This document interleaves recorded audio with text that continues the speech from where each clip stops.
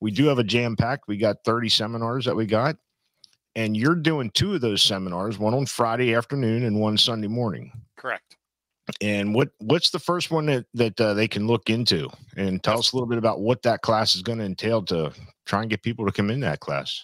Well, I think this is a great place to talk about that, because I'm sure you've heard it from a lot of shop owners go, I can't afford to take the time. I can't afford the cost of going there.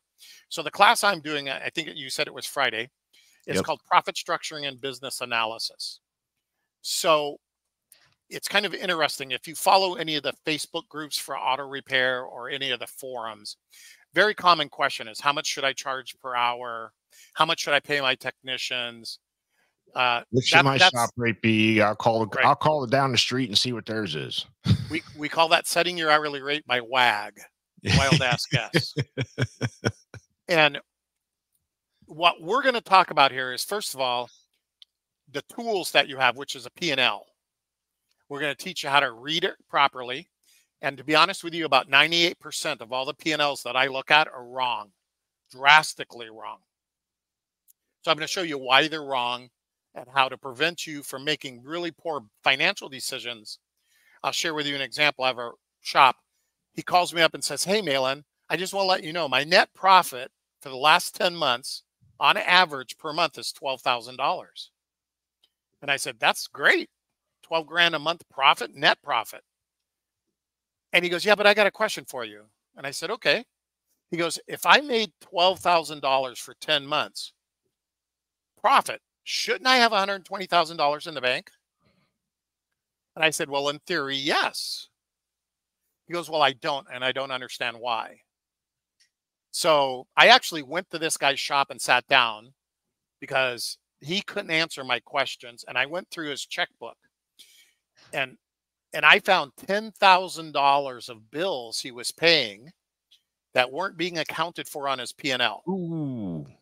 Because his accountant was following what we call GAAP, generally accepted accounting principles, right? It's their rules for accounting.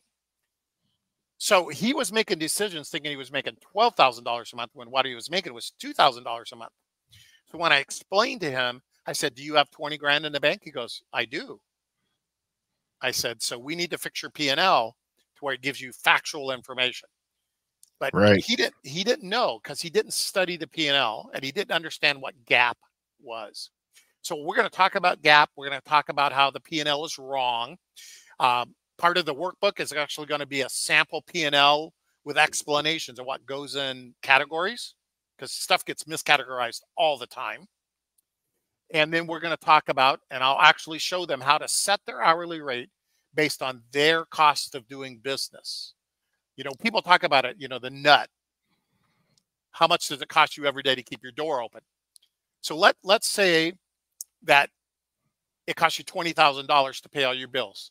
That's not technician wages, and that's not parts purchases. Yeah, because that goes up the cost of goods. That comes off the gross. Well, if the P&L is done right. But I see stuff in cost of goods that doesn't belong there. But here's the mistake people make is they say, well, if I need 20 grand to stay open and I'm doing 30 grand, I should have $10,000, right? No, because it's really, you need to have $20,000 in gross profit after you paid your technicians, your cost of goods sold. So if that's not right, everything else after that's wrong. So we're gonna spend a lot of time on that. Then I'll show you how to do all the math. And then we're going to talk about, I call gross sales the liar's number, right? When you get a bunch of shop owners together, everybody asks, well, hey, Brett, what'd you do in gross sales? And you could say anything you want because you can't necessarily, don't have to prove it, right? You're right. Right? So it's kind of the bragging number. I caught the fish that was this big. Yeah, exactly. So we're going to talk about gross profit, what it is, why it's so important to us. We're going to talk about why the P&L is right. And then we're going to talk about what it costs you to keep your shop open, how many hours you have to bill, what your hourly rate needs to be. And then, of course, we're going to get to the really important number that nobody talks about, and that's your effective or true labor rate. So if you charge $200 an hour and you're 50% productive, you're only charging $100 an hour. Right? You're right. Yep. I'm And still if trying to get that effective labor rate to match. right, so we're going to talk about why that is. And let's say that we do all the math and it says your hourly rate needs to be $120 an hour. You're charging $200 an hour, so you think I'm good, right? But your effective labor rate's 100. So every hour you bill, you're actually losing $20. And that's Yep. why there's no net profit.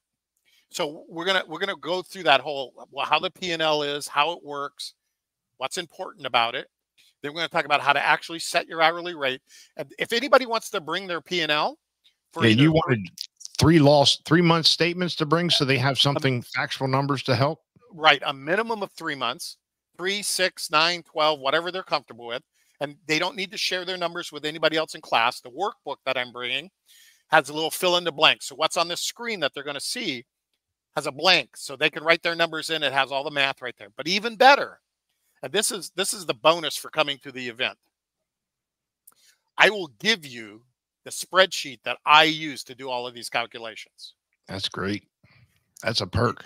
So everybody that's there, all I ask you to do is send me your email address, send me an email, and I'll just reply to that email, and you'll get the spreadsheet. Plus, because it's tools, because I'm supporting the association, you fill that worksheet out, the workbook out, you send it to me. I'll give you 1 hour of my time on the phone to go over that worksheet with you and make sure you did it right and explain all the numbers that you may not understand. Now that's a big bonus. It is a bonus because getting that from a coach or anybody is not cheap. No. And I'm not, Mr. Numbers. I struggled with that. It took me a long time to get good at numbers. So I understand the spreadsheet seems overwhelming, but it's not really. If you just plug the numbers in right, it does all the math for you. And I'll be more than happy to make sure you do things right, because I get this phone call all the time.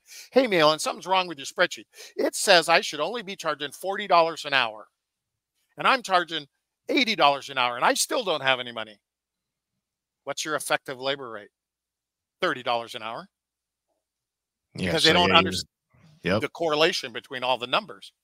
And again, the P&Ls are wrong usually. So we got to get stuff in the right spots and fully understand your numbers. So that's the power of that class.